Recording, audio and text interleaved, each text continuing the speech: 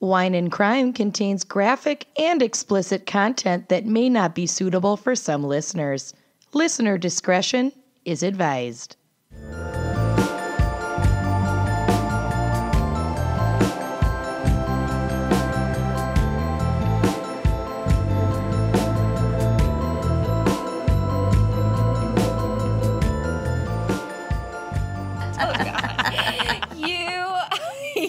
Listening to Wine and Crime, the podcast where three friends chug wine, chat true crime, and unleash their worst Minnesotan accents. Oh my God, I had a dream last night that we were in like a live show scenario and you could not remember, like you had a stroke, like you could not remember our little tagline, and I had to jump in and say it, and it was really anxiety riddling. Mm-hmm. That, I don't have it like written down anywhere, so every time we record an episode, I panic for a split second. Oh, for sure. That, and then that's why I say it the exact same way every time, because otherwise I would fuck it up. That's me when you throw the talk space intro at my way. I'm like, it's an online... Kenyon, take it away. Online therapy. Who are we? What? Okay, so I'm Kenyon. I'm Lucy, I think. And I'm Amanda, last time I checked. And this week we have a very special fan pick episode picked by Missy Gallahue. Woo! Get it? Gallant Gallahue. She's one of our favorite Gallahues. Totally. Look at you, Gallahue. And Missy selected the topic... Fatal friends. Yeah, I know what you're getting at, Missy. And yes, we will kill each other one day. And the fact that it hasn't happened yet is just a miracle. Miraculous. Yeah, we get close. Also, Fatal Friends is the name of a Lifetime movie of course based on it is. a case. Yep. But did not select that case because I wanted to broaden our horizons a little bit. Same Z's. Good.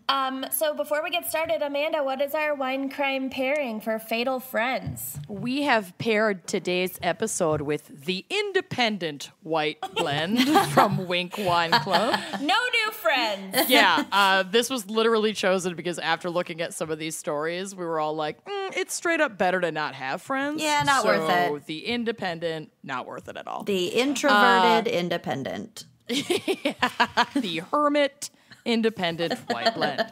Cat lady.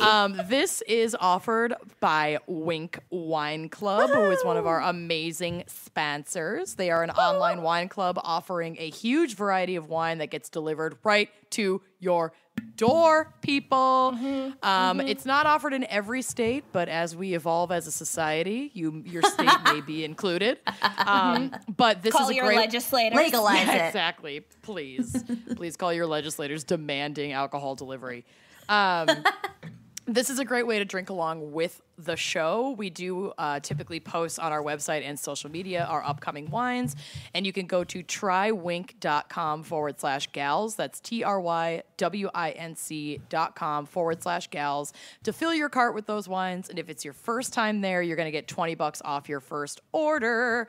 First time I used it, I used our little promo code and got like 5 bottles of wine for $30. Their pricing is awesome.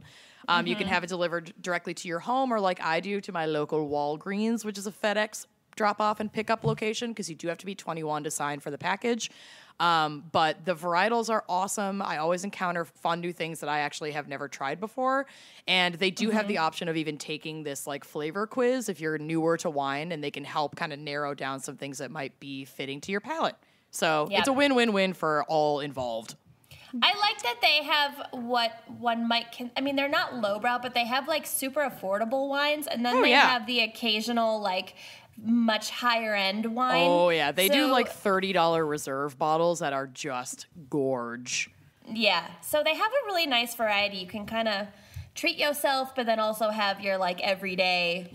literally everyday wine. Yeah, and they have cool features where you can, like, send a free box as a gift. Yes. Yeah. After, so I recently got like 5 free boxes that I could send as a gift because we've used so many credits for them. Send it to me.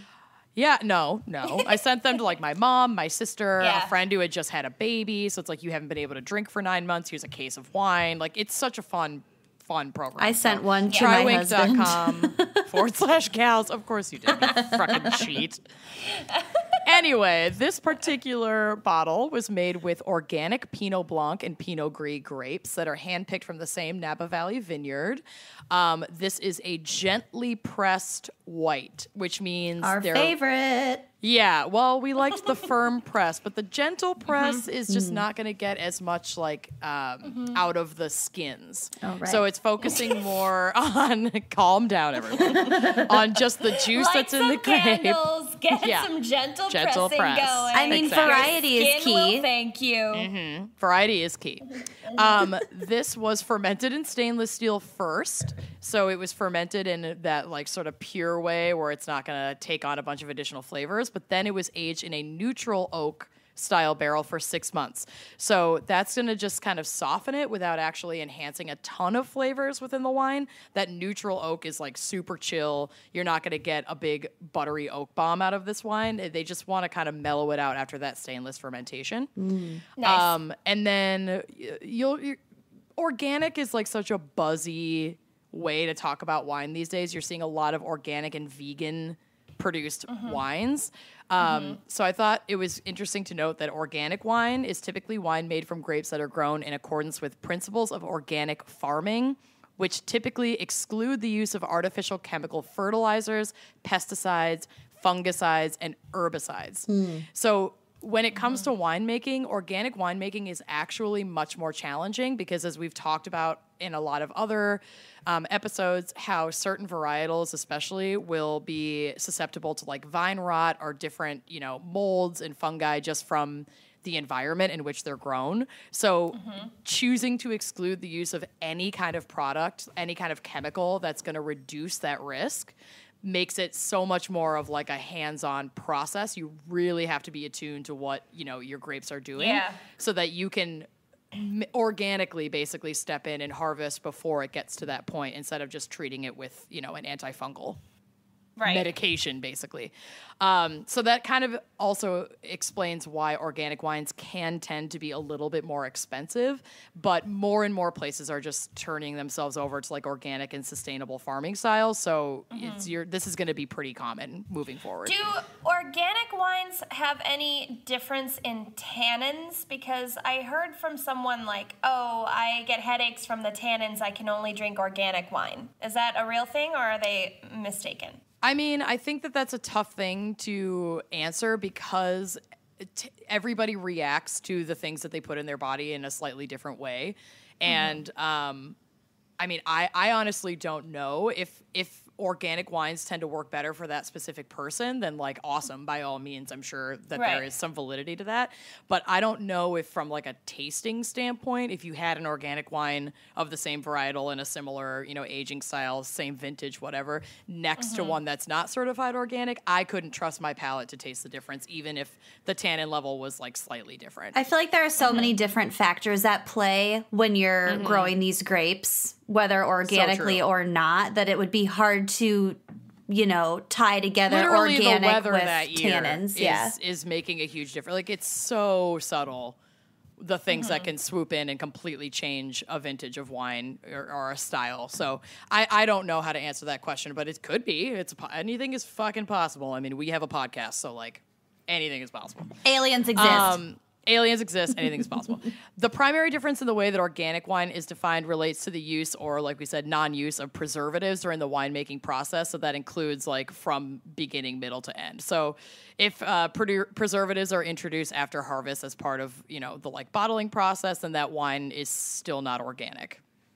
If it's like added after the fact. This particular bottle, the Independent, is clean and dry. It has a nice richness for an otherwise light white, so it's more medium bodied. You're going to get some tasting notes of apple, lemon rind, on the nose, some white flowers. Like it's a nice floral wine. White flowers. Yeah, white flowers, like for a wedding. But yeah, again, medium bodied, dry finish. It's a 12.7% ABV, which is a little bit lighter on the booze scale.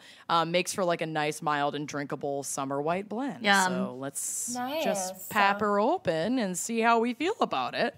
Yeah. Using our new, not me, but you, nice pap wine keys. Winged corkscrew. Winged corkscrew. Right, it's not a wine key anymore. Available on our website, wineandcrimepodcast.bigcartel.com for merch. Okay. Correct. And Woo! ow, ow! Fresh pop. Nice pap. Pap. Okay, I'm gonna leave and go to a patio and drink this in the sun, and you guys just finish the episode. Mild Bye. and drinkable pop. No, just like me. Love it. All right. Cheers, Yeah. ladies. Cheers. Lucy, what's our background in psych All right. for Fatal Friends? This was a weird one to research, so I'm kind of all over the place, so bear with me. Into it. Okay. So, according to the paper entitled The Neuroethology of Friendship, Already hate it.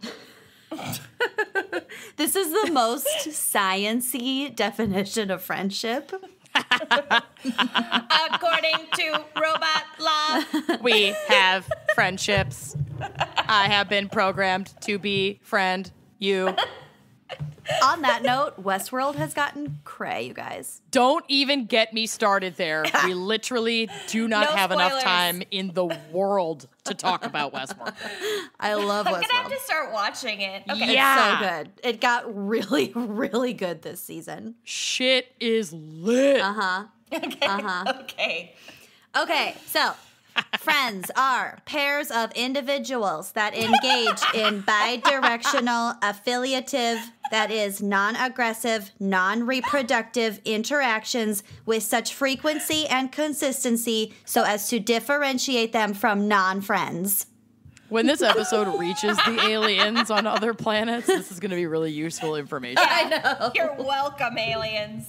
You're welcome. Oh You have to my read God, all of your notes like that. No, it's really non-aggressive, exhausting. Non-reproductive. You are a true friend. By the definition laid out in. One, You one, release- 0, 1, 0, 0, 1, 1. You cause 1, my brain friend, to 1. release serotonin at a pleasurable level. Oh my God. Incredible. Oh my God. Okay, so social bonding, aka friendship, exists across the animal kingdom as well. It's not just unique to humans, which is fun. Dogs. Unlikely animal friends are my favorite YouTube videos. Yes. Those are Alongside really great. Russian car accidents and baby fails. Old people doing things.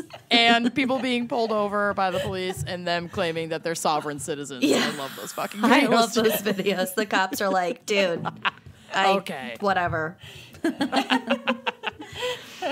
All right, so because it exists across the animal kingdom, it seems to be an evolutionary trait, just having friends. So scientists have found that in primates have evolved from living relatively solitary lives to living in stable groups of multiple males and females, and then from there to pair bonded groups after that, which is kind of sweet. Well, that sounds like human society. Yeah. Well, right. Primates. Or robot society. I'm Kilroy. stupid. Kilroy. Kilroy. Roy. So pair bondings aren't super common with primates right now, but that's more so in dolphins, Amanda's favorite. Boo. Boo. Elephants, the spotted hyena, and Wow. even asses. Well, we know that one for a fact. Our asses We are bonded, you guys. children. Yeah. And I laugh like a hyena, so it's perfect. Perfect. It all circles back. And Amanda laughs like a dolphin. Just kidding. Oh my. Amanda masturbates like a dolphin, I can tell Oh you that my much. God. You've never seen it. know, but I know the frequency. You've never Do dolphins masturbate a lot? I think so. How would they all right. masturbate? I can appreciate Just that. like I don't know, rubbing rub it up on a something? fin. All right, do dolphins masturbate? Did I just make this up? I thought that they did. They have They're casual the sex. only other mammals that have sex for pleasure. That I knew. I don't know how they'd masturbate. Yep. They rub their genitals on things. Incredible. Gross. All right, dolphins just went up like 3 points in my book. Yep. But that's from 0 to 3 points out of like 5,000 points, so it's not much, but it's something. Kenyon, I really hope your neighbors heard you say, yep, they rub their genitals on things. It's confirmed. His dick fell off. My I neighbors forget are it. like 89 years old. I keep Good. forgetting that I am now recording in an apartment complex, not a house. So I have someone 10 feet from me right now, and I just screamed his dick fell off. So Won't be the last time. you're welcome. We won't also always be recording when you shout things like that. No.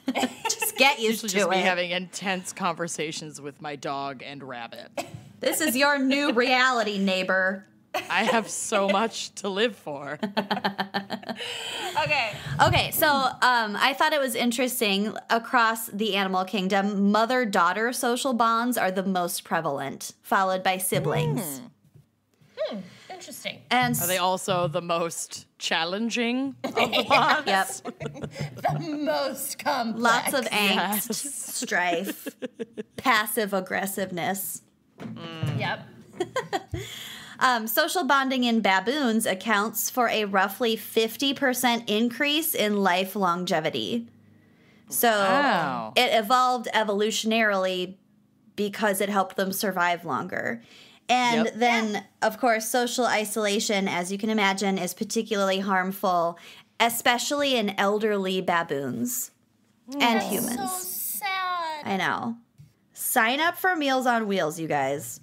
Yeah. Yeah. My mom does it. She says it's very fulfilling. Aw, that's really cute. Sweet. Brains-wise, there is evidence that the more complex a species' social structure is, the larger their brains are. Oh, interesting. Gotta keep track of all that. Well, yeah. I mean, it's very complicated to navigate these nuances.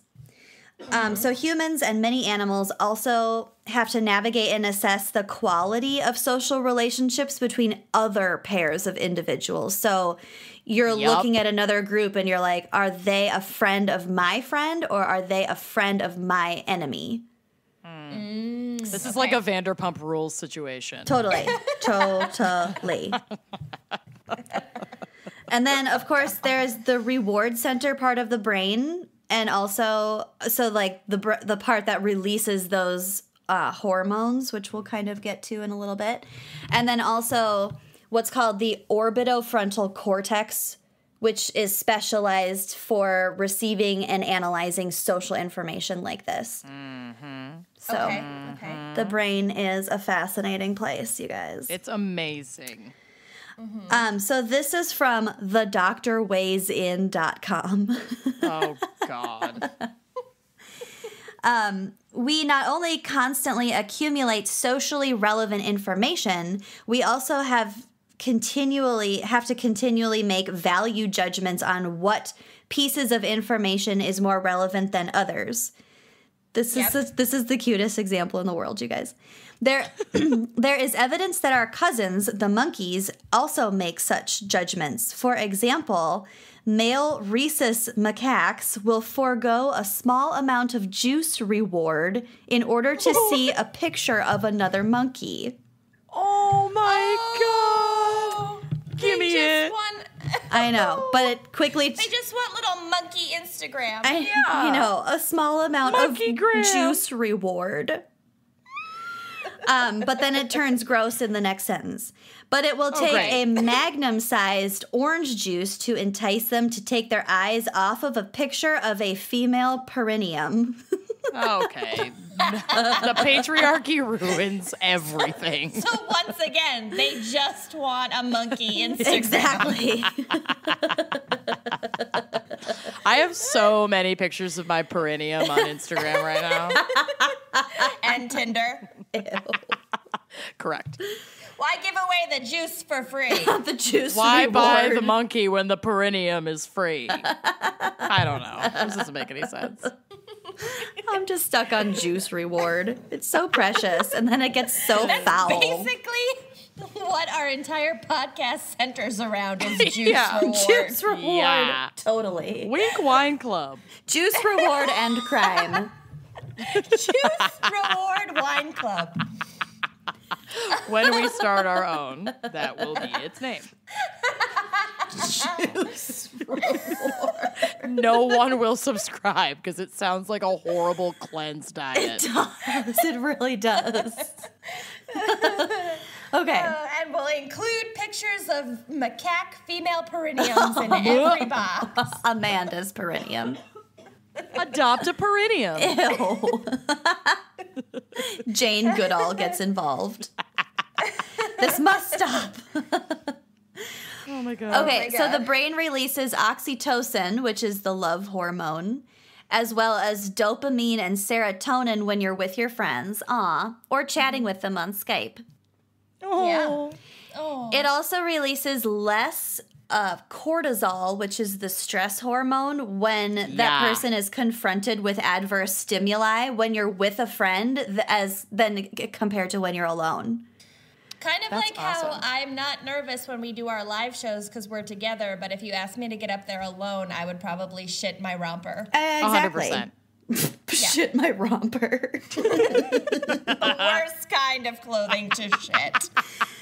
I'm less nervous for our live shows because Amanda yells at me every time I say that I'm nervous. No, That's you're true. not. I do that. You're fucking fine. Now get your skinny ass out there and start dancing. Start tapping. Start tapping. Oh my God.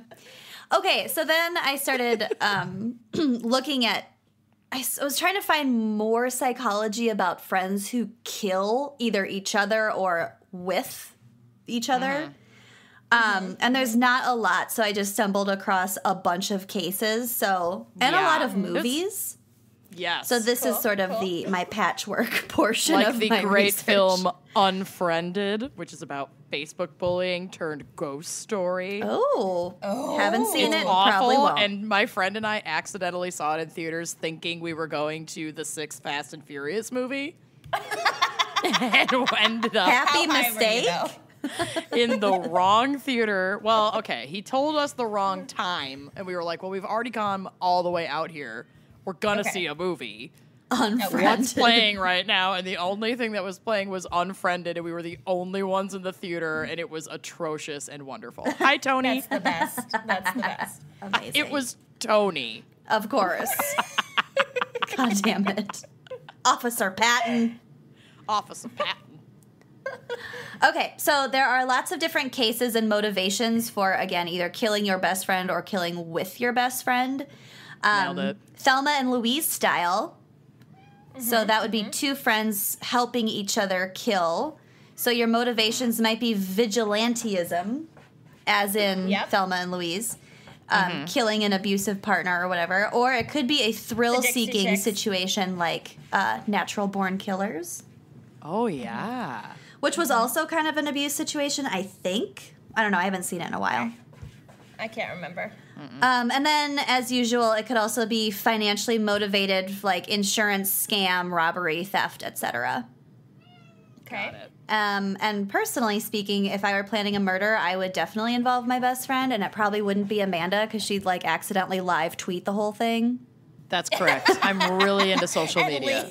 leave a trail of crumbs. Yeah. Dorito I crumb. am not the friend to call if you need to Call murder me. someone. Yeah. I will help. Yeah. Be like, Amanda, you just posted an Instagram of the scene. Be like, sorry about it. We said no social media. But I look really cute today. Yeah, I do. It's really good the lighting. dig a grave diet / workout.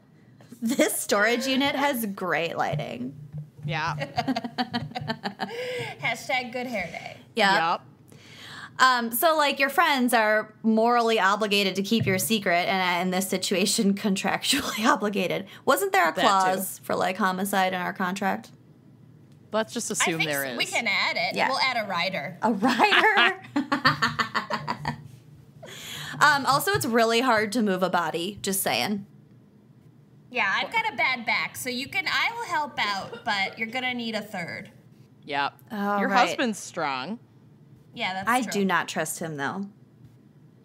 You don't trust your husband? How about Kenyon's on the lookout, and she will hold Amanda's phone so she can't do any live tweeting, and then All right. Amanda and I can Yeah, we that can works. haul it. All right. I'll just use my Google Glass and do it with my eyes. Oh my god. Cool. You'll also hold her Apple Watch. I don't trust her Yeah. not to tweet at any given moment. I'm always connected. But if she doesn't tweet at any given moment, it'll be suspicious. That's okay, true. we'll also This could involve, work against you. We'll also involve Andrea because she's our tweeting proxy at all of our live shows. So She's also real resourceful, so she'd be really good in a crisis, like a murder Yeah. situation. yeah, okay. Andrea, you're in. Yes. Kenyon's out. Now amazing. to find a target. The most dangerous game. Let's just start hunting Scott. Oh my god. Scott, we're hunting you. See you soon. Run! He'll be gone by the time this airs. We're giving you a head start. Okay, so also there would be like Heather's style killing. Yes. So Love that movie. and so that would be killing your BFF. There are plenty of possible motivations, as we know. Uh-huh. Jealousy, romantic entanglements, love triangles, making a podcast together, reading the other's diary, Kenyon. Oops. Yes. Yeah, I didn't read it. You read it. I didn't. Yeah. It was Jessica. It was Jessica And Scott. Yeah. That's why we're hunting him. Yeah. Complications from a high school parking pass. Still bitter. Still bitter. Etc. Oh my god. So while I was looking at that, I came across this was a case that we agreed not to cover, so I'm just gonna touch It's on fucking it. everywhere. But those two girls who killed Skylar Neese because they quote just didn't like her. They stabbed her like over 50 times. And she was like lured into believing they were close friends. They were Yeah. close friends. It's just so crazy. There were a couple because there's also the Slender Man. Yes, that girls. one was so weird. That's the Wisconsin one, right? Yeah, I think it was in Wisconsin. Those two girls, I'm not even going to mention their name, but they killed their friend Bella Lutner. Yeah. They lured her into the woods, but the Skylar Neese, I think it was just in one of their backyards. I thought it was in a car. I don't know. The Whatever. article that I was referencing said that the two murderer girls invited her out to smoke pot, so she snuck out, and maybe it was in a car, but I mean, I've done some really dumb things for the promise of pot in my lifetime. So I get it. Not even good pot. No. ditchweed. Nailed it. Okay, so also I just wanted to talk briefly about there's a movie called Heavenly Creatures. Did either of you cover this case? No. Nope. Okay, so in New Zealand in 1954, Honora, is that how you say that name? Honora? I don't know.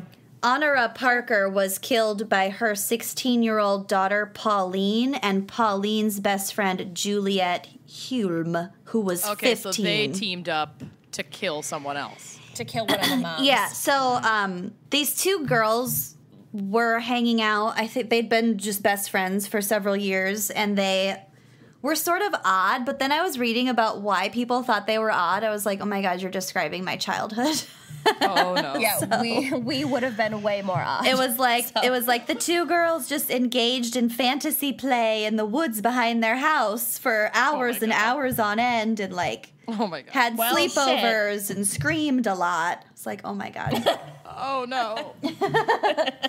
So basically, the parents of the girls thought that they might be lesbians, and homosexuality was considered a mental illness at the time. It's Yeah, 1954. In 1954, yeah. So the parents, I think, of both girls were kind of scheming to like keep them away from each other. And that's why. And so then the two girls were like out to lunch with Pauline's mom. And then they were walking back home kind of like through the woods.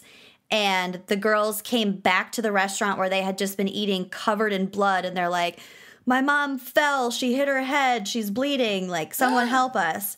Oh, my God. But then when the cops got there, it was obvious that she was bludgeoned to death. Plus, the two girls were covered in blood. So they beat her with like a brick in a bag or something, like some brick tied up. They were 15 and 16. They were, convicted and served some time, but they're out now. And one of them is actually like a famous true crime writer who lives in England. Yeah. Amazing. Under the same name? No, she's got a pseudonym. Oh, fuck. Well, now we get to guess every time we have a true crime author on the show. We get to wonder. Well, I can tell you what it is. That'll be the first interview question every time. She writes under the name Anne Perry. Oh, okay. So she Let's definitely get is her on the an show. English author of historical detective fiction. Okay. She wrote, it says the Thomas Pitt and William Monk series. Does that mean Monk, the show? Oh my God, I fucking hope so. I hope so, I have too. no idea. I don't know. Well, anyway, that is my case. That is my segment. Your case. That's my case. All right. That's your case. I rest my case. If you are tempted to kill alongside or just kill your best friend, Yeah. There is help. There is help out there for you. And it's in your pocket. Or if you Yep. think your best friend is plotting to kill you. Yeah. I mean, that's more Maybe- the discussion that I have with my Talkspace Right. therapist. They're plotting Good. against me. I know it. If you have these issues, check out the online therapy company, Talkspace. Ooh. Talkspace makes it easy, affordable, and convenient to connect you with a licensed therapist who's going to actually give you good advice, better advice than just your friends. Yeah, that's true. You guys give horrible advice. Objective. Okay. Okay. Texting my therapist right now to complain about We're you. tattling on each other to our therapist. We all have the same therapist. I'm just kidding. Thank God we don't. That would be amazing. Like, I can't That keep would up with you be- bitches. That would backfire really Yeah, it terribly, would. really fast.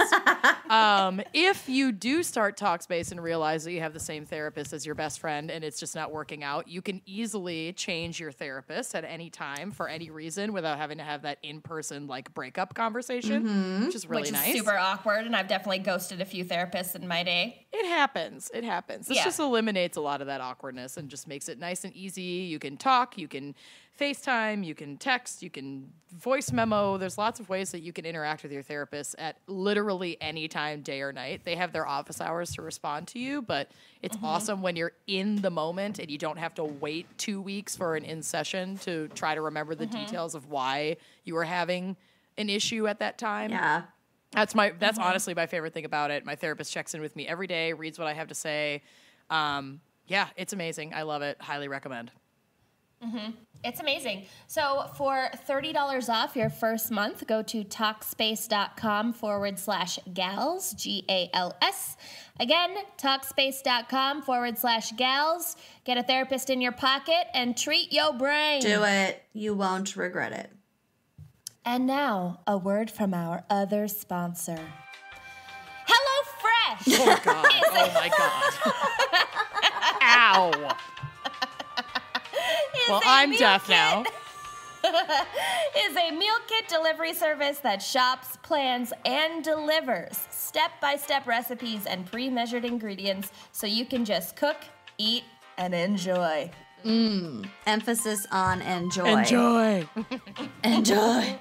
Each box is made up of fresh, responsibly obtained ingredients from carefully selected farms and high-rated, trusted sources. You can enjoy not having to plan dinner, spend money on takeout for an easy night, or worry about gathering ingredients week after week after week after week. It never ends. It doesn't. Can I just talk about, like, Zach and I recently did a budget, and we realized how much we spend on takeout, and it's appalling. Yeah, it's an alarming guys. statistic. I refuse to look at my bank account and how many like Postmates orders I have on there. Yeah. HelloFresh can really curb that really bad habit and save you money. And you won't spend all night in the kitchen because their recipes only take around 30 glorious minutes. Yep. That's easy. That's one glass of wine. Yeah, exactly. Well, one glass of wine for a normal person. Your HelloFresh account is easy to manage with the ability to choose your delivery date and to match your ever-changing schedule. You can pause deliveries if you're going out of town. Yeah, it's awesome. And I have had so many meals through HelloFresh. Recently, when Kenyon was in town, we actually took one of our HelloFresh meal kits to our friend Scott's house, and we made the apricot glazed chicken. It was absolutely delicious. It comes with like these little sort of like fingerling potatoes that you roast and some really fresh green beans. And I love how the ingredients are packaged like the little tiny jar of apricot jam. I like almost cried holding it in my palms. It's nice jam. It's the really Bun nice. Memo, like, nice jam. Yeah. Yeah, it was delicious. And I mean, we pretty much just sat there and made Scott cook it because he quote unquote loves to cook. But it was so easy to watch him put together, and it took no time at all. And the recipe card is right there. It walks you through every step. It's awesome. I can't recommend it highly enough. It was really good portions. Yeah. Too. So for $30 off your first week of HelloFresh, visit HelloFresh.com/gals30. That is HelloFresh.com/GALS30. Again, visit HelloFresh.com/gals30 and enter promo code gals30 for $30 off your first week. Love it. Do it. Treat your gut. Treat your kitchen. Okay. My case this week is particularly cray because it involves kids. And not like teenagers, but like little fucking kids. Okay. Okay. I still have flashbacks to our Killer Kids episode because that one was super gnarly. That my sister gave birth to while listening. Yeah. My second niece so was epic. born. That was like my second niece's birth playlist was the Killer Kids episode. Amazing. And she's been exhibiting some strange signs. Correct. No, I'm kidding. I'm kidding. She's like an angel baby. I love her. Okay. But where are the So- sewing scissors? Okay, March 6th, 1989, rural Polk Township, Pennsylvania, which is nestled in the Poconos, which until like last year I assumed were islands in the Caribbean. Oh, yeah.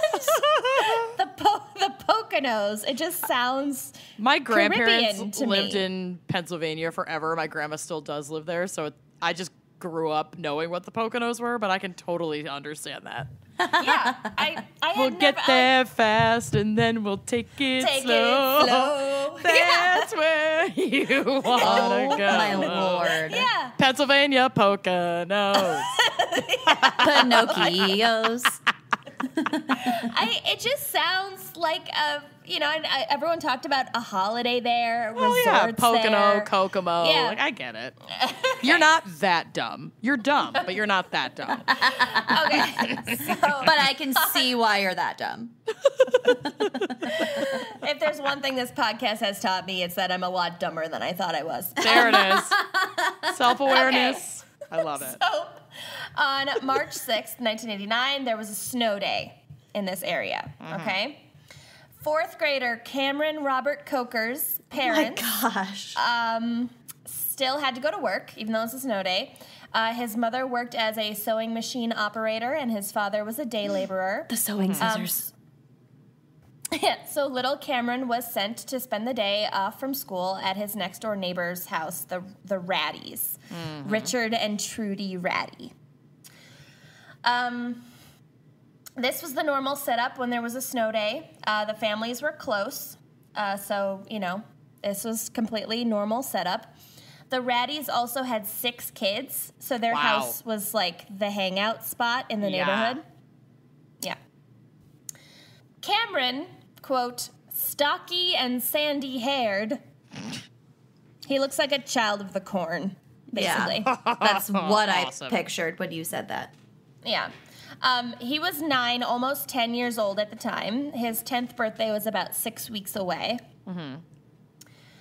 Also at the house was Cameron's friend and fellow neighbor girl, Jessica Ann Carr. Okay. Okay, so the Raddies have their 6 kids, but then it's a snow day, so basically, like, they're like the daycare for the whole neighborhood. All the kids are just hanging out there. Jessica was a couple years younger than Cameron and in 1st grade, so she was only 7, I believe. But they'd both been part of this same group of neighborhood kids, all playing together for as long as either of them could remember. Okay. Jessica and Cameron both loved playing video games.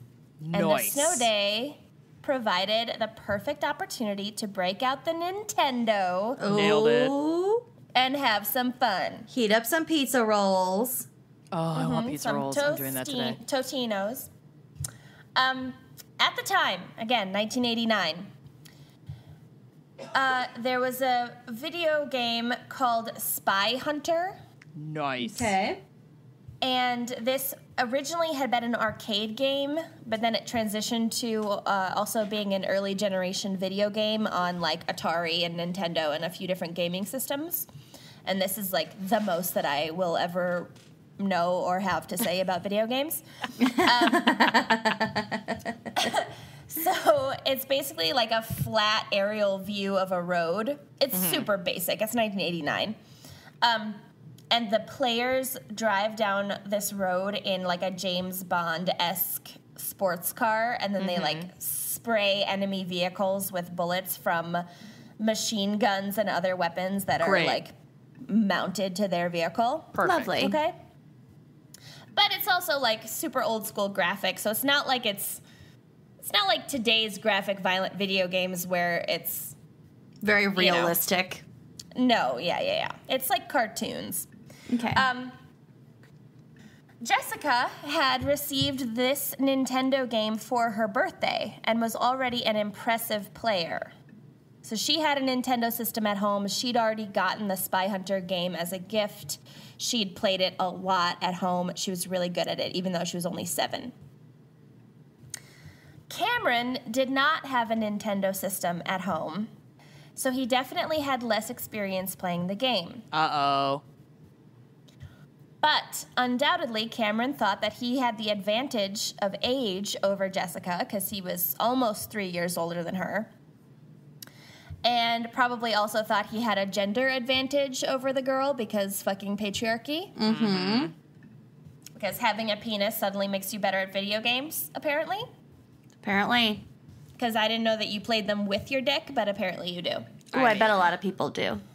Yeah. I'm going to try now. Get that strap on. Yeah. So when Jessica whooped his ass in the game, Woo! Cameron's fragile male baby ego utterly collapsed. Oh, no. The Raddies, Richard and Trudy, then pulled the plug on the game because they wanted, one, the kids hadn't like cleaned up all their like juice rewards properly. and two, it's a snow day, they like wanted the kids to like go get some fresh air probably. So they're like, okay, no more video games. Which further enraged Cameron. Oh, because he lost his chance at a rematch. Yep. I guess, yeah. He chose to leave the neighbor's house in a huff and returned home, but his parents were still out at work. So he's like, screw this, little 4th grader, I'm going home. And the Raddies probably were like, okay, bye, like, whatever. They have a million fucking kids that they're looking after right now. Right. You are my least priority right now. Yeah. Maybe, yeah. Who knows? Like, he could have been going home to, like, make himself a sandwich. Like, who knows? At this point in the story, it is important to note that, like many in this rural Pennsylvania/Caribbean community, Cameron's father was an avid hunter and owned 10 guns. Oh, no. Well, we can all see where this is going. He also taught his young son, again, Cameron is 9 fucking years old. Which I actually don't necessarily have a problem with when you are part of a rural community and you actually hunt with your family. It's like that. I don't care if a 9-year-old knows how to use a gun, but lock that fucking shit up. Exactly. Kids should have no way to get access to a gun without the supervision of an adult in a situation where they're like out hunting. Well, just wait, okay? Because it's not so clear-cut. I think 9 is too young to know how to operate a firearm or, you know, whatever, have had practice doing that. I feel like someone should if you be don't grow up in an environment where you're hunting or you live on a farm or like guns are a part of your everyday life, I can see why that would make you really uncomfortable, but I don't feel like this is that crazy, in my opinion. Also, it depends on the child. Yeah. Well, okay. So the father taught Cameron how to handle firearms, and Cameron often wore camouflage clothing, kind of in like imitation of his hunter dad, and was sometimes called by the nickname Little Rambo. Oh, Lord. Ew. Awful. We don't like this. All right, so he's alone in the house. Cameron goes up to the second floor master bedroom, gets the key to his father's locked gun cabinet, which was supposedly hidden, but obviously not very well hidden. Yep. So that's why I think even, like, I just don't think there should be guns in the home. I think if you want to own guns, there should be a government-owned place that you go, you show your ID card, you're handed your gun, you return it at a certain time. Like, this is just irresponsible gun ownership. A like fucking gun cabinet with a key that a 9-year-old can reach. Like, Yeah. no. They do better. It's the 80s. Safes exist. Like, fuck off. This is not. Well, it's not I mean, like.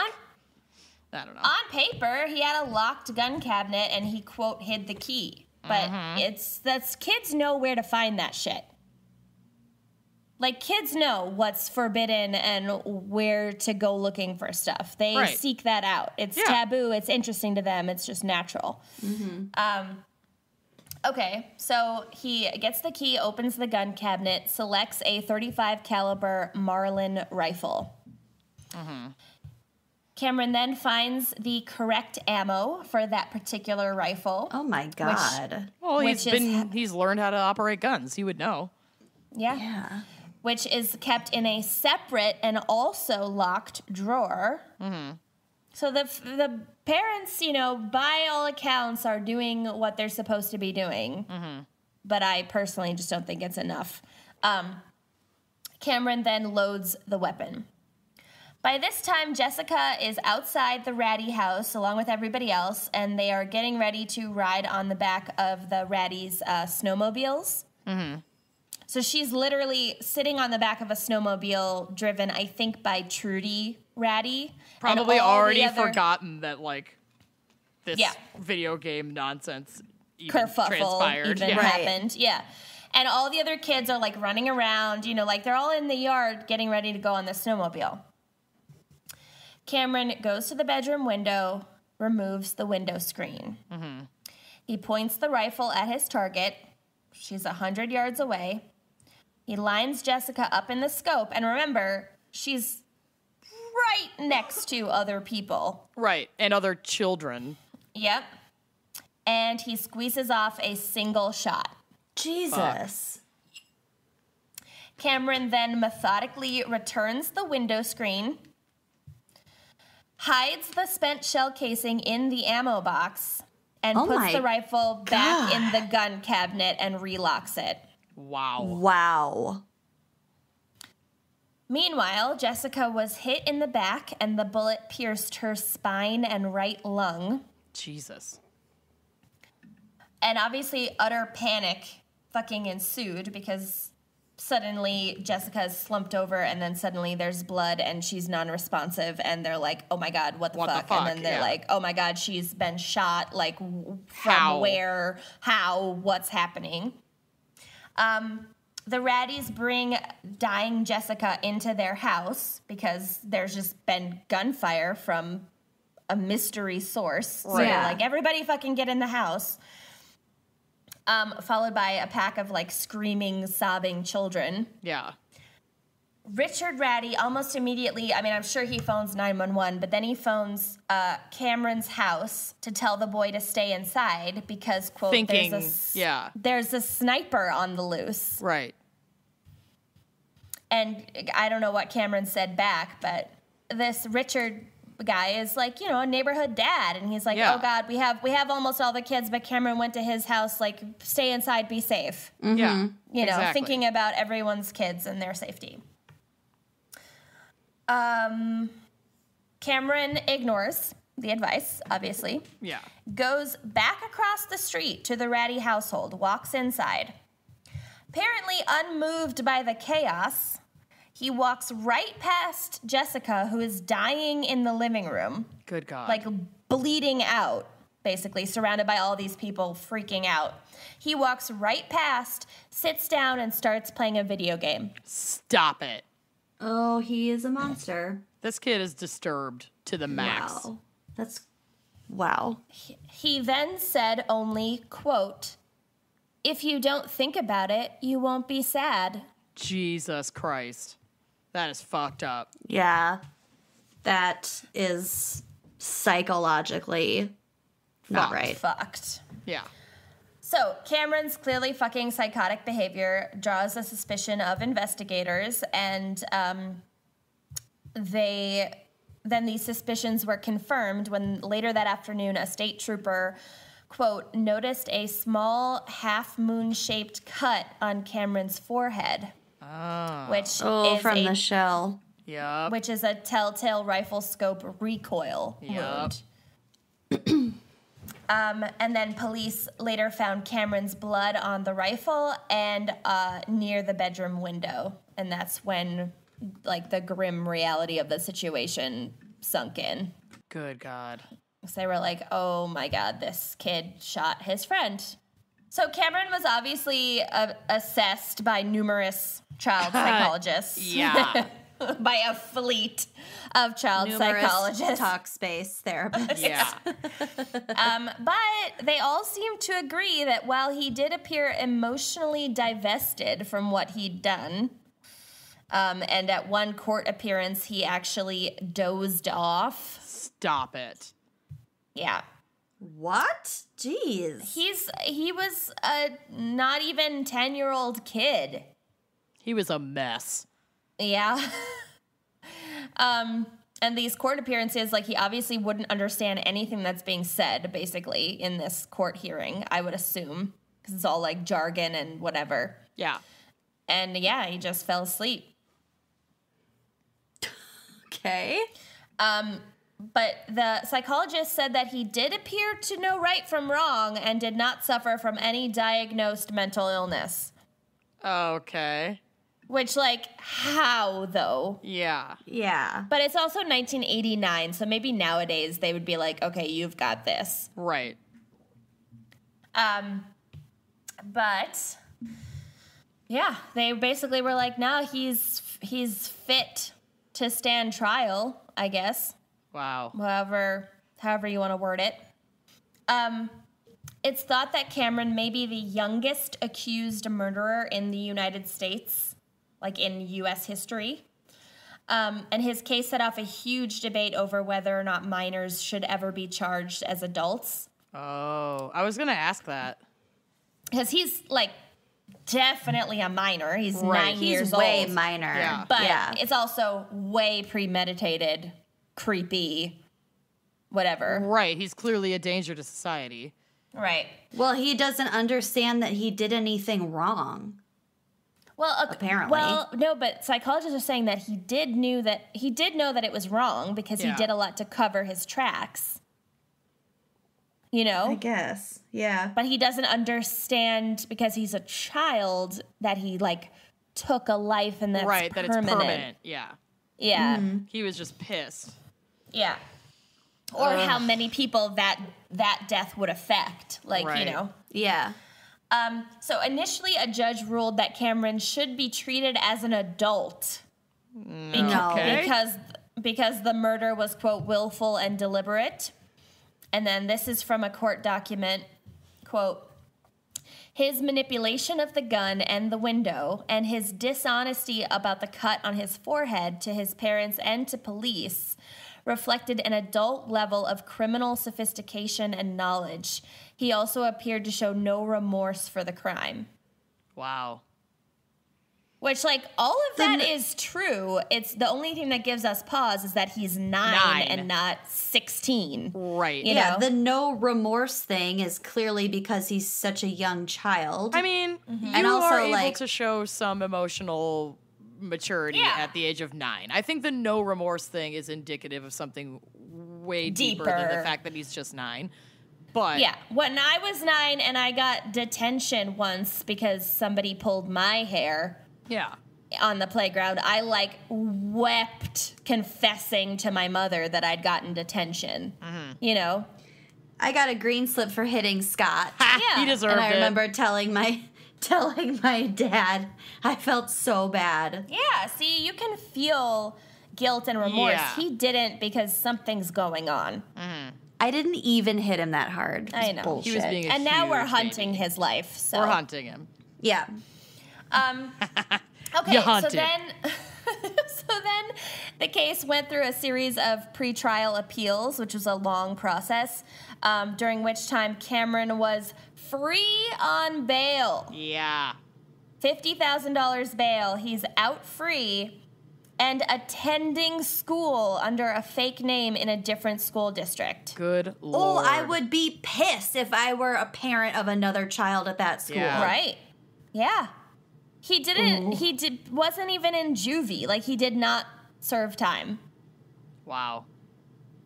3.5 years later, at the age of 13, Cameron Coker pled no contest to criminal homicide. This plea was the result of a very complex deal in which the judge then convicted Cameron of the lesser charge of, quote, misdemeanor involuntary manslaughter. Yikes. Misdemeanor manslaughter? I didn't even Yeah. know that existed. Wow. Neither did I, but it was like this very complex deal that they worked out over 3 years. Involuntary? Right, That was the most voluntary homicide I've ever heard of. right. Just thinking to remove the window screen Yeah. creeps And me put out. it back Yeah, and pick up the shell Yeah. and lock it all up again. yeah. A lot went And then into go it. back over to the house. And play video games. Ugh. It's creepy. So I hate it. Jessica's mother was reluctant to agree to this plea deal, stating, quote, involuntary manslaughter means it's an accident. It wasn't an accident. Right. Yeah. But she did eventually sign off on the deal, although she then expressed regret for doing so almost immediately. So I think they just pressured her into agreeing to this to avoid a trial, and it had already gone on for 3.5 years, all these Yep. pre-trial hearings, so she probably just wanted it to be over. Mourn her daughter. Yeah, but it wasn't justice. No. Under the agreement, Cameron served no jail time, Wow. just probation, but like, he's a kid. Yeah. So what does that even Yeah. mean? right. Yeah. Until the age of 21. The crime would also not appear on his permanent record. Wow. Oh, what? Yep. Oh my So god. if you're gonna no. kill, do it in the Poconos at the age of 9. Yeah. Yeah. The neighbors whose house the children had been playing at, so the Raddies, and they were the ones who like were holding Jessica as she lay dying, Yeah. called the deal a total disgrace. Yeah. And the plea agreement did include several conditions, including that Cameron's family not have any weapons at home, presumably while he still lived there. Yeah. But, like, once he moved out, I bet they were allowed to have guns again. Mm-hmm. Yeah. And then also that Cameron may not own a gun until he turns 21. Oh, my God. Ugh. Should be the law anyway. Just I mean, saying. yeah, but he Right. shouldn't ever be allowed to own a firearm after this. Ever. Well, yeah, I'm just saying, like, that's not a punishment at all. No, it's not. No, not at all. Also, just one more fucking awful tidbit, and this is the part that enraged me the most about this case. Oh, no. So, remember how I mentioned Cameron's birthday was just 6 weeks away at the time of Jessica's murder? Yeah. Guess what he received as a birthday gift that year from his family? A video game console. A fucking Nintendo. That's just gross. Oh. That's, like, fucked up. Yeah, I have goosebumps. That's really disgusting. Yeah, so that's my case. It's probably the most fucked up one I've ever done. Yeah, It's up there. You've done some really fucked up ones. It's up there. Nice Yeah. work, I guess. Yep. Yeah. You're welcome, internet. Oh. Ugh. Gross. Super gross. I mean, I don't think that children or minors should be tried as adults ever.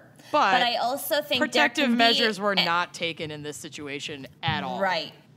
There can be an in-between where someone can, let's say, be held in some sort of juvenile detention until they're 25. Like, we should have a different juvenile detention for, like, 18 to 25.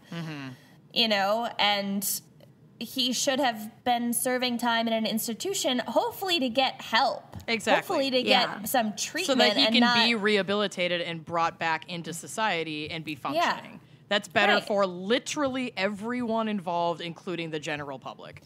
And I'm sorry, the Jessica's family and also the Raddies who were just, like, probably victimized by being witnesses to this, like, they need some justice. I understand that he's young, but, like, they need something. They got nothing. Yeah, and he got a fucking Nintendo and no jail time. He got a Nintendo. He got to go to a new school.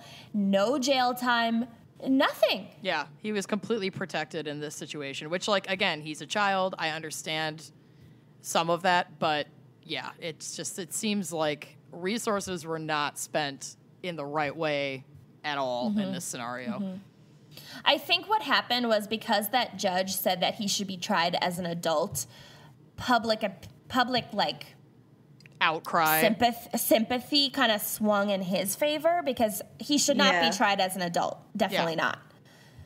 No child should be. That's why there's being a child and being an adult and Right. a line between them. Right. You know?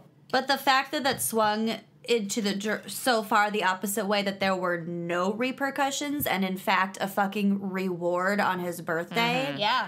It's a mess. is so wrong. Yeah. A Nintendo. Yeah, it's gross. It's really gross, and I don't like it at all. Yep. Hate it, hate it, hate it. Yep. And now, a word from our sponsor. If you've previously listened to this show, you've heard us talk about FrameBridge. They make it super easy and affordable to custom frame your favorite things, from art prints and posters to the photos on your phone. Here's how it works. You just go to framebridge.com, you upload your photo from your computer or directly from your Instagram feed or from your phone, and they go ahead and print it. And if you have a physical item like ticket stubs, art prints, posters, whatever, they will provide secure prepaid packaging so that you can mail it in for free to be framed. Free, you guys. Yeah, free 99. Preview your item online in any frame style. Choose your favorite or get free recommendations from their talented designers. I think that is so cool. The expert team at FrameBridge will custom frame your item in days, not weeks or months, and deliver your finished piece directly to your door, ready to hang. Yep. They're really fast. And the best They're part, so fast. yeah. The best part, instead of the hundreds of dollars you'd pay at a framing store, their prices start at $39. And all shipping is free. Like shipping your piece to them and then them Shipping you it know, back. shipping it Yep. back. Yep. Plus, our listeners will get 15% off their first order at framebridge.com when they use our promo code GALS. And Framebridge has thousands of 5-star reviews because people love them, including us.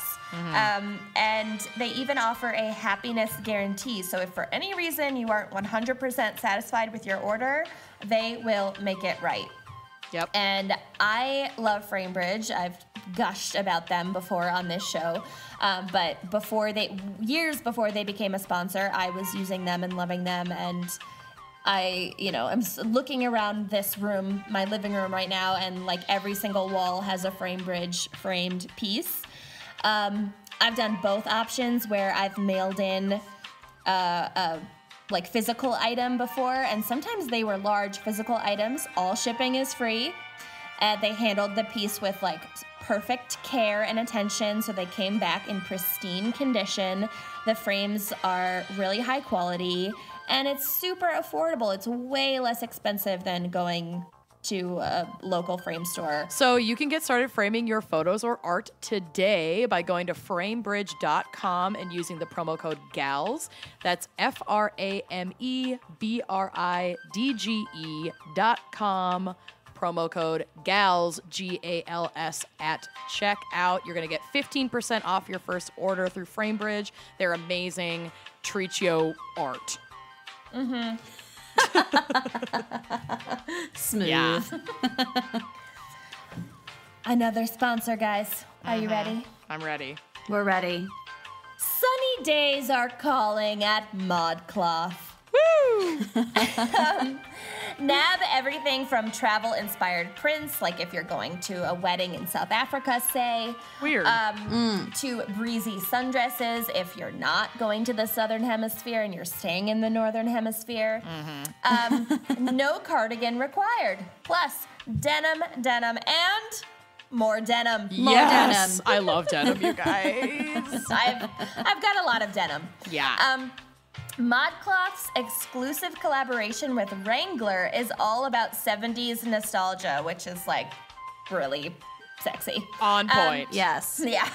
So you can rock a pair of flares or a chambray top with fun embroidered details, get your hippie on, and don't forget that perfect swimsuit. So if you are rocking a one-piece or a two-piece, it's totally up to you. They've got it all. You can find a variety of styles in a full-size range. I have been shopping on ModCloth forever. I love them so much. I've gotten 2 bridesmaid dresses through them, one of which was for Lucy's wedding. So cute. I've also gotten bathing suits, fun casual pieces that I wear all the time. They have shoes, they have accessories. It's ridiculous. Their website is so cute and well done. It's really easy to use. The shipping is really fast. They have a huge variety of fits and styles. So I feel like a lot of people are like, oh, ModCloth is only for like vintage inspired stuff. It's like, yeah, they have a lot of that, but they have a million styles to choose from. Yeah.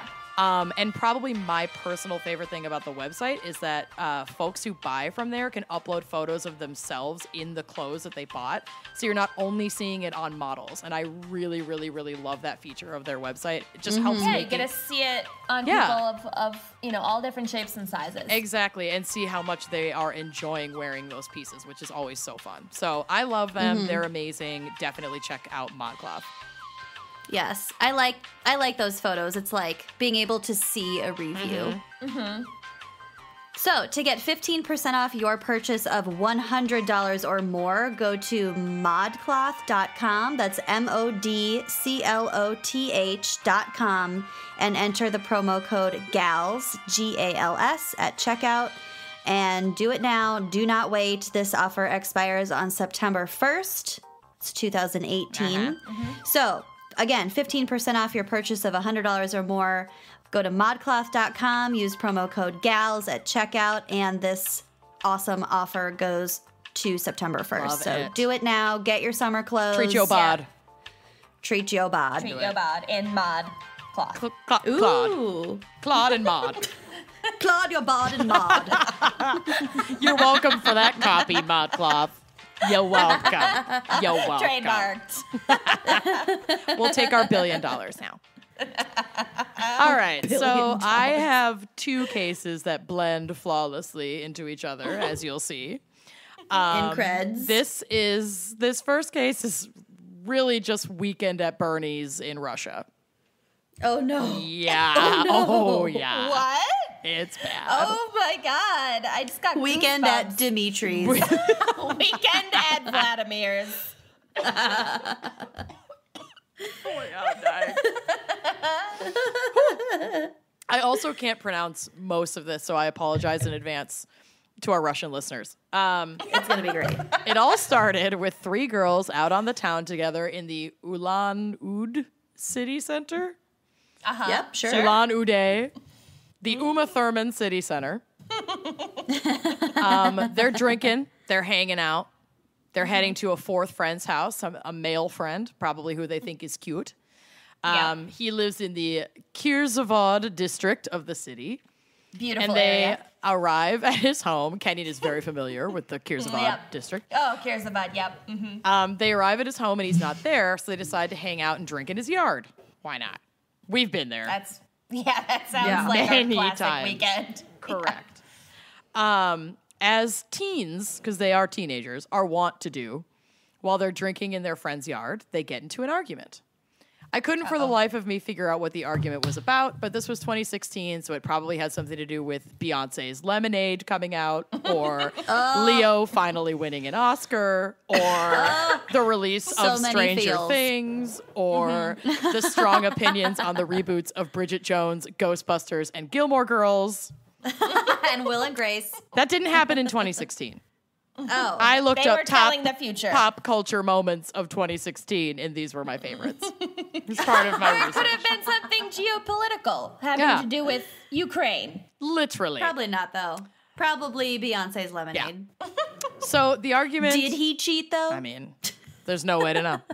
The argument he dissolved absolutely did. into a... There's no way to know. The argument dissolved into a... This is how we're going to kill each other. We are starting the fight that they had in their friend's yard. Let's beat each other up in an elevator. Done.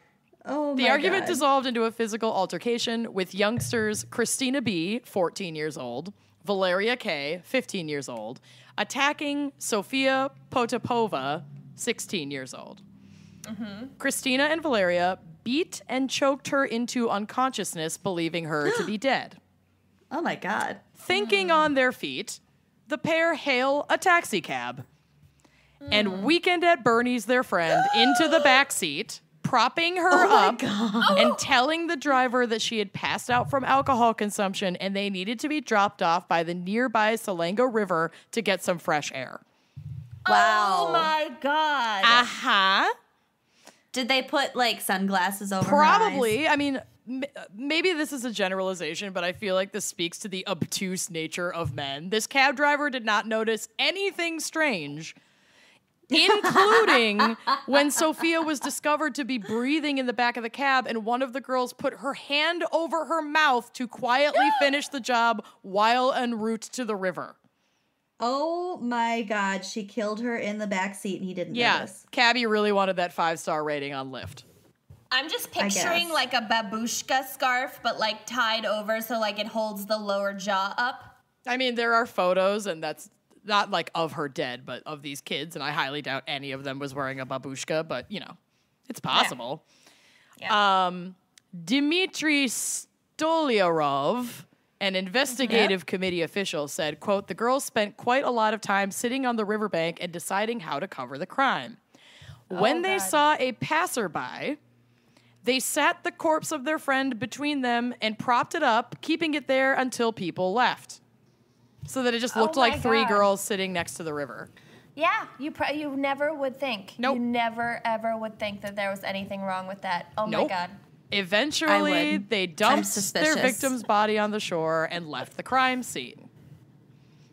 I mean, this is just like, I wrote a note here that this is just beyond fucked up. Like, I can actually Yeah.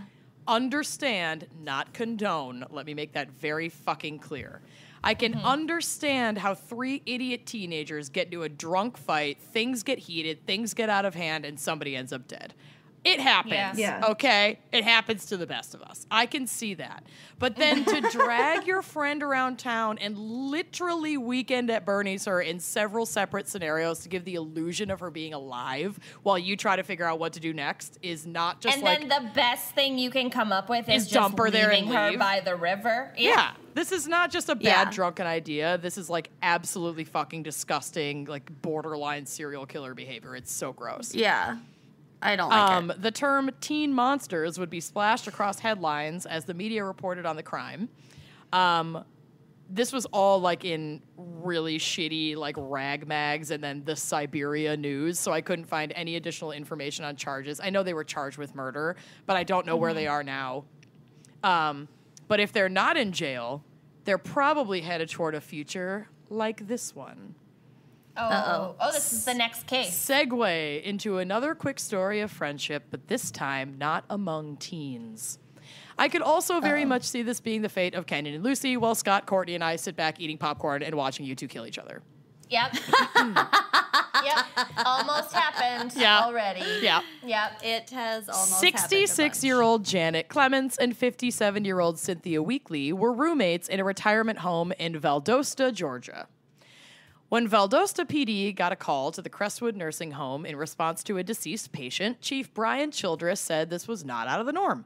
Ambulances are often called to nursing homes and elder care facilities under these circumstances.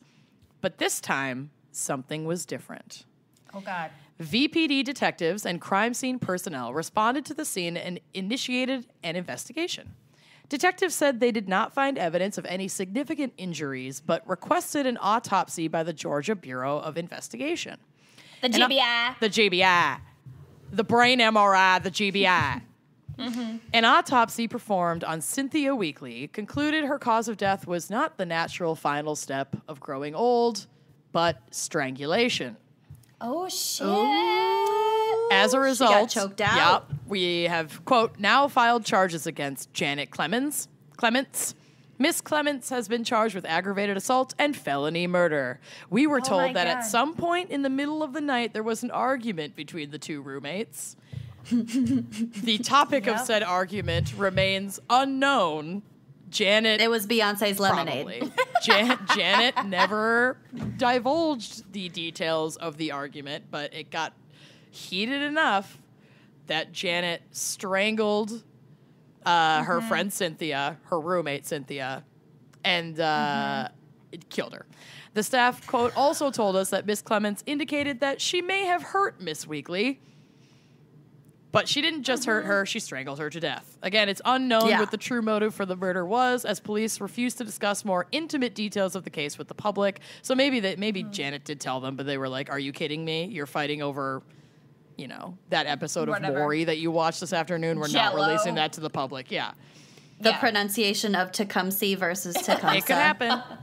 Janet was charged with felony murder and Tecumseh was the aggravated Native assault. American, and William Tecumseh And that's Sherman. my case. We know. And special thanks this week. Special thanks to But actually- fan pick Missy Gallahue, which could also be pronounced Gallahug. Ooh, could it be pronounced that way? Tecumseh, Tecumseh. It's probably not. Tomato, tomato. Oh, pajama. Grace L., I'd like to get my pajamas on with you for your $5 a month donation. Oh, my. Thank you much. Lauren needs no last name. Thank you for your $5 a month. Ooh, I got a good one. Christy Wigglesworth. Oh my God. Yes. That is my new favorite last Christy, name. You are worth a wiggle, girlfriend. Thank you. You making me wiggle, Yes. girl. Kelsey Laurel, or Yanni, at $5 a month. Thank you so much. Laurel. Okay, so I heard it both ways at two different times. I heard it both ways at the same time, like immediately. I only heard it one of the ways, but I can't remember which way, and I don't give a shit anymore. Nailed it. Yep. Sarah Nash, you are absolutely amazing. Nasty woman. Nasty. Thank you for your Patreon pledge. And Katie Nelson We want to be in a half Nelson with you. Ooh. Do we? I don't know. Molly Minx, you saucy minx, thank you for your $5 a month donation. Turns out there's a restaurant somewhere in Des Moines that is both a strip club and a restaurant. Is it called the Saucy Minx? Minx? Like Minx. It's called Minx something. It should be called the Saucy Minx, and they only serve like really, really loaded saucy spaghetti and meatballs. buffalo wings. Oh. Or buffalo wings. And everything has like 12 condiments. Yes. And then 12 condoms. Yes. Oh my God. Such a good business plan. I'm in. All right. Abby Tribble. Ooh.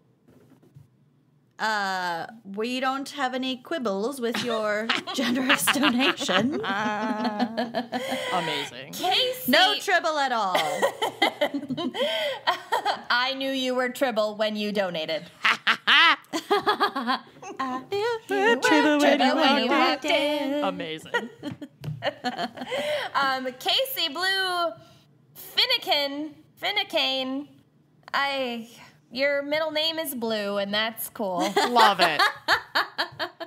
I've got an easy one. Ash Logan, thank you so much for your $5 a month donation. You're like the Logan to our X-Men. Which is a reference, I would imagine. Melissa Gilbert. What's eating My Gilbert Grape? Godfrey, you are generous. My Gilbert Gottfried, you are generous. That's bad. I'd like to eat your grapes. It's bad even for you, but I love it. Joanne Masters, we want to delve deep into the fabric store of your heart. Oh, Yes. I love Joanne Fabrics. For real. And land on a pile of tulle and batting. Carissa Richardson increased their donation from $2 to $5 a month. Thank you so much for sharing your rich Hudsons with us. So dumb. So fucking dumb. Another pledge increase from $2 to $5 a month from Andrea Nelson. Woo! Yes. We'd love to put you in a Oh my God. If your last name is Nelson, you might want to rethink donating to our Patreon.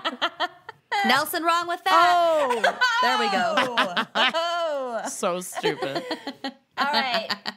Kylie Aaron, it was not an error to pledge to us. Thank you for increasing your pledge. Love you, Kylie. Taylor Avile.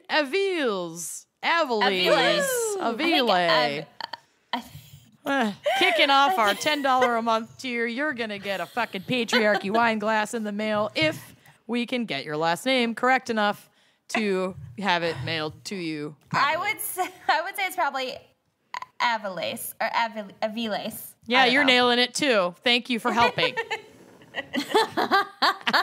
Thanks for the clarification.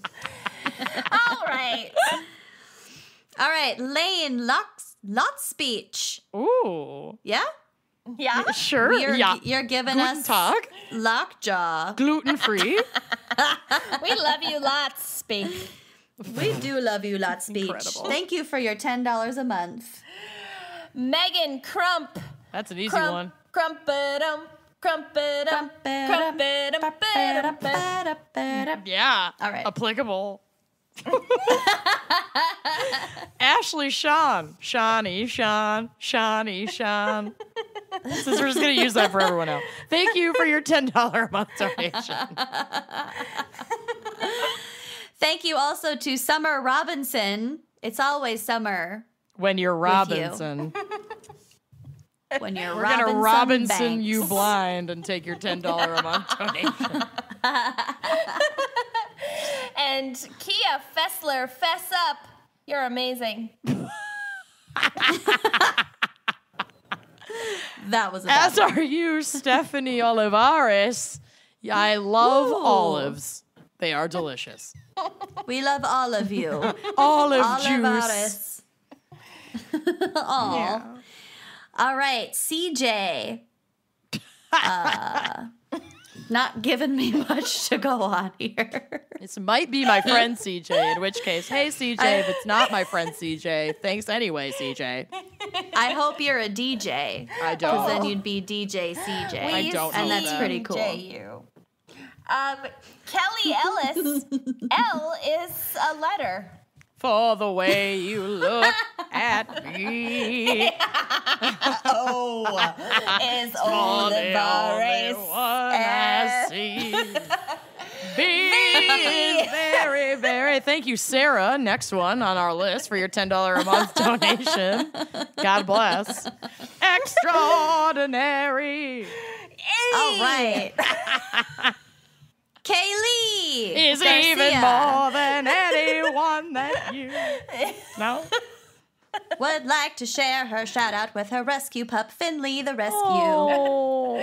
He's real cute. And also, everyone should check out his Instagram at Finley the Rescue. OMG. Finley spelled Finley, the Rescue. Finley the So Rescue. cute. Oh, cutie. Okay. And Is his middle name The then? I hope so. And last name Rescue? yep, Okay. Finley the Rescue. Love Katie it. the Taylor, thank you so much for your donation. We really appreciate it. And kicking off the trash queen, starting with Leslie Jones, who I can only assume is the SNL cast member. And Yep. now this is happening. Yep. And oh my God, Leslie Yep. Jones listens to our show. Oh my God. We're gonna be I at get to mail her some SNL. garbage. Yep, it's happening. Get in contact. We're gonna be famous. Thank you also to fellow trash queen Michelle Albert, Prince Albert. Totally worth it. I've been told. Oh my God. Don't talk about me like that. Prince Michelle Albert, thank you so much. And last but not least, Maggie Ballard.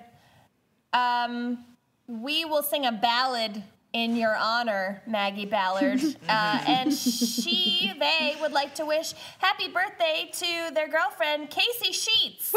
Who Casey is Sheets. a lady or person in the streets, but a Casey in the sheets. Nailed it. And they are Nice. giving it $25 a month.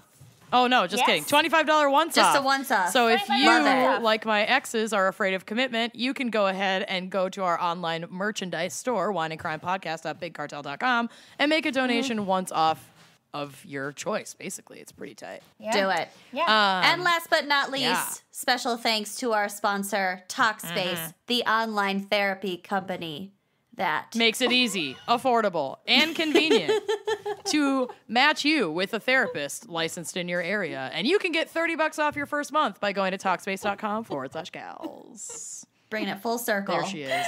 I knew you needed the assist, and I swooped in because I'm a good friend, loved not it. a fatal friend. That's what true friends I'm do. a fatally Yeah. good friend.